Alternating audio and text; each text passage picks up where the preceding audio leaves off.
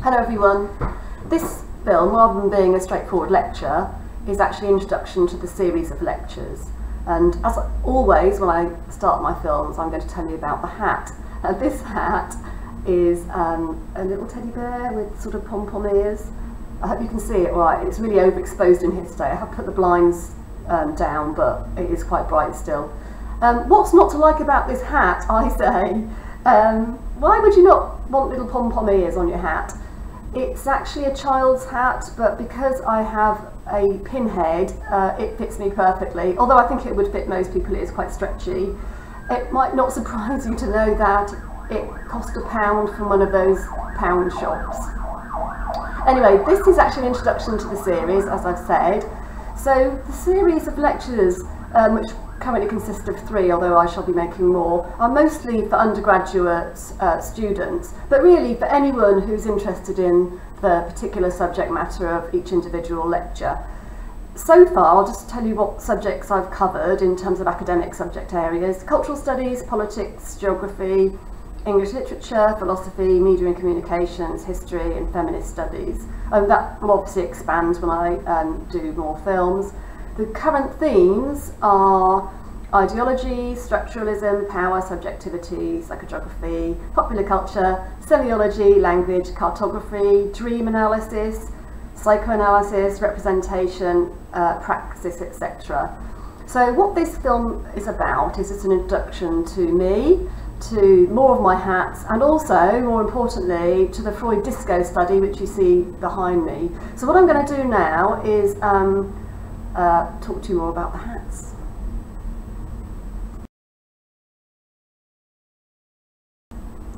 Well, I really like hats, and I've always worn them, really, and particularly started to become interested in them probably more in the 1990s, and I don't want to call myself a hat collector, but I just like wearing them, and I think they finish off your outfit. I'll tell you about a couple of my favourite ones. I've got a really lovely, huge, fluffy brown hat, which a friend gave me. I have to be feeling really bold to wear it, because it's kind of a bit of a statement hat. It looks a little bit like the ones that JK from Jamiroquai wears. I have actually got a really beautiful hat. It's a floppy brim straw hat that I actually haven't worn, which is quite embarrassing to say. It is a wedding type hat though, and it would have to be a not very windy day because of the floppy brim on it, and I feel you'd have to hold on to it the whole time you're wearing it. But it's really lovely, and it's got bands of pink and red and blue on it. I remember when I bought the hat, I was in Leamington Spa with friends that weekend, and I bought it on a bit of a whim. It was for sale in a designer shop, and I didn't think about having to carry it around for the rest of the shopping trip, or how I was going to get it home. And what I had to do to get it home was hollow out a hat-shaped space in my suitcase so that I could actually get it in there without crushing it. Anyway, what I'm going to do now is I'm going to show you a little film of where the hats live when I'm not wearing them. Oh yes, my hats. Well, I have a whole load of hats. I have a selection that I keep in here. There we are, some furry hats, some berries, all sorts of hats in there. The softer ones that don't matter if they get a bit crushed. But as if that isn't enough, if we go over to my Narnia wardrobe, we have a whole load of hats in here as well. There we are.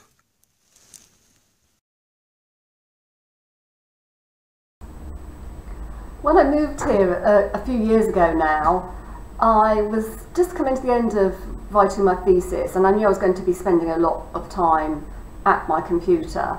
So instead of making the larger of my 2 reception rooms my lounge, I decided to make it my study because I was going to be spending so much time in here. And I thought I'm going to make it into a really aesthetically pleasing space so that I don't mind coming downstairs and spending hours in here every day. Also, it had a nice big bay window with lots of light, so I knew that I would be able to get lots of vitamin D and feel quite cheerful against the backdrop of the northern grey skies. So it's a really big space. I've got loads of room for my books, and it's got a nice big wooden floor, hence the disco study side of it. And in fact, I do my aerobics in here. because it's so big and there's loads of space. And the Freud side of it is obviously a little kind of nod to Freud's own study, which I'm going to show you a picture of in a minute. It doesn't really look anything like that, but it does contain all my objets d'art. Quite a lot of them are very kitsch-like, and a lot of them have got memories attached to them. Some of them are just objects that I really, really like. So what I'm going to do now is I'm going to show you a little film of the study and some of the objets d'art contained therein.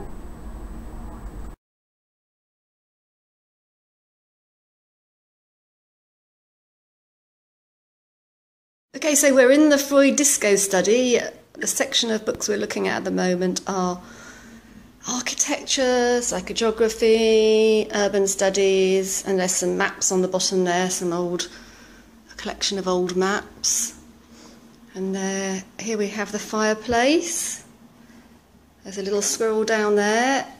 Because I love squirrels, and where I used to live, the squirrels used to come into my house.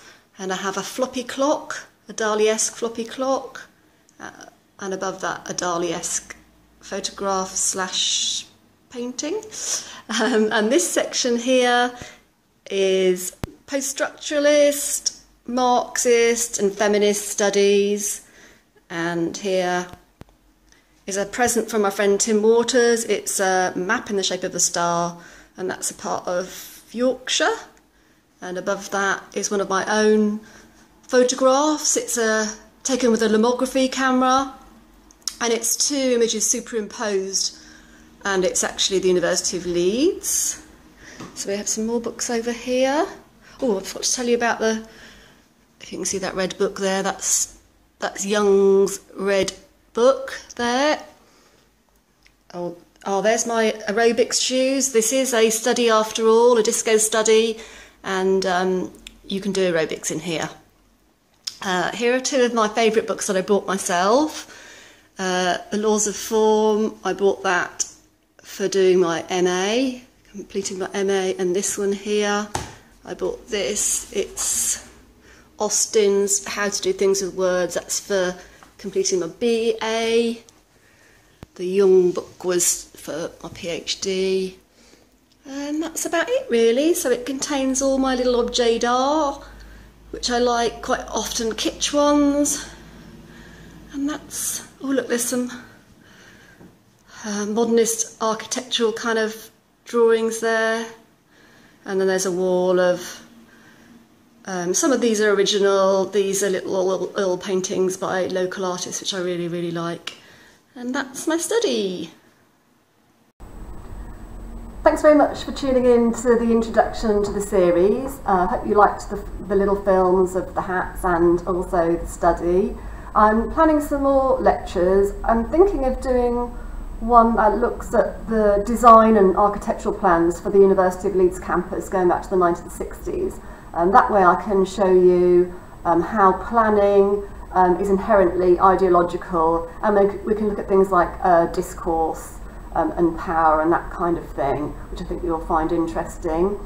I'm going to finish now, but before I do, I'm going to show you some little slides of some of my favourite objets d'art from my Freud Disco Study. Thanks very much.